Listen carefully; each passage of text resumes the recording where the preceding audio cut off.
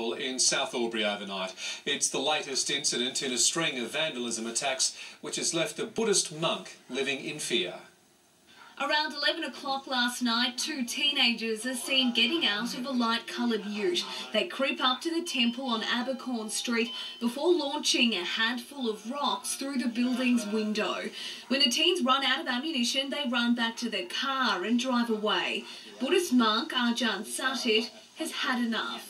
It disturbs my normal life of practicing meditation and peacefulness. This morning, the friendly monk found a large rock in the front yard and yet another window smashed. He can no longer sleep in his bedroom for fear of being struck with a rock. Since this happened, I could not sleep peacefully.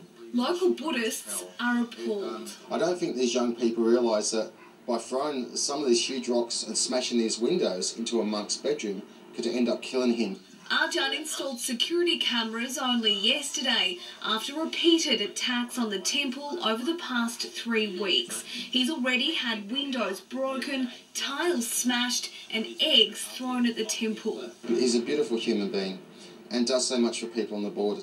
Police are investigating and say patrols of the area have been increased. Alicia Mewling, WE News.